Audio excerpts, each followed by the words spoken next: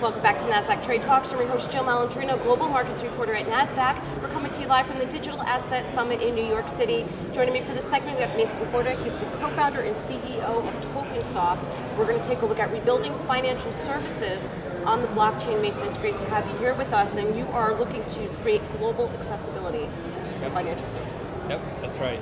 TokenSoft is a technology platform, and what we do is we help issuers of digital assets issue their assets while remaining in compliance with banking, securities, and tax laws globally.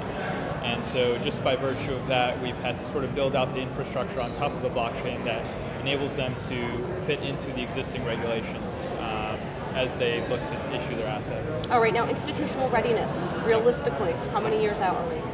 I think realistically, if you asked me 6 months ago, I would have said we're about 3 to 5 years out, because all we had were startups looking at the space and looking at building the different pieces of the financial fabric. But now, as of the last 6 months, we're seeing a lot more institutional interest in the space, and we're seeing them build. We have Fidelity Digital Assets building a custody platform. We have just the major institutions, DTCC, starting to talk more about blockchain.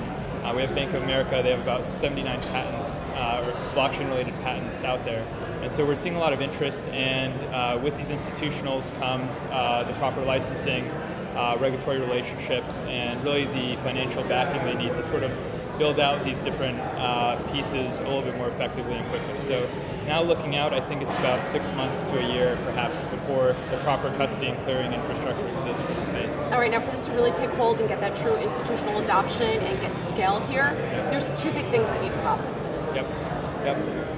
So I think for that to happen, one big piece that's missing is really custody. And once custody exists, then it's really easy to sort of do what's the next layer up in creating accounts for people and to plug these digital assets into traditional venues like E-Trade, TD Ameritrade, where people are used to, retail investors are used to accessing their securities. So I think once that happens, then it'll be a little bit more accessible for people around the world. And what about synergy with regulations? Yeah, so that's one of the hardest parts, I think. So really, we started with just the blockchain. People were issuing the assets on the blockchain. But there's also regulations. And so we've had to build a lot of technology that maps the blockchain to these regulations. And so I think folks have really gotten comfortable with regulations the past year, but there's still a lot of technologies necessary that plugs into the regulations and the blockchain and sort of maps that divide. Because one of the key challenges is the technology moves so fast, and it's tough for the regulators to keep up with it. And of course, you had mentioned keeping it standardized and consistent globally.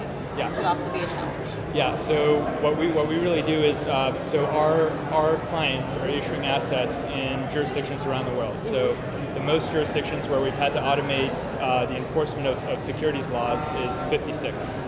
And so we treat each of these jurisdictions uniquely. And so I think because we've had to build financial infrastructure with modern tooling, it's enabled us to automate a lot of these compliance requirements and a lot of this back office processing. So I think what we're going to have moving forward is a very interconnected financial fabric where people around the world do have access to the same set of assets, again, that originate from different places around the world. All right, well, that's encouraging to hear. Thank you so much, Mason, for joining me. And thanks for joining us on Trade Talks. I'm Jill Malandrino, Global Markets Reporter at Nasdaq.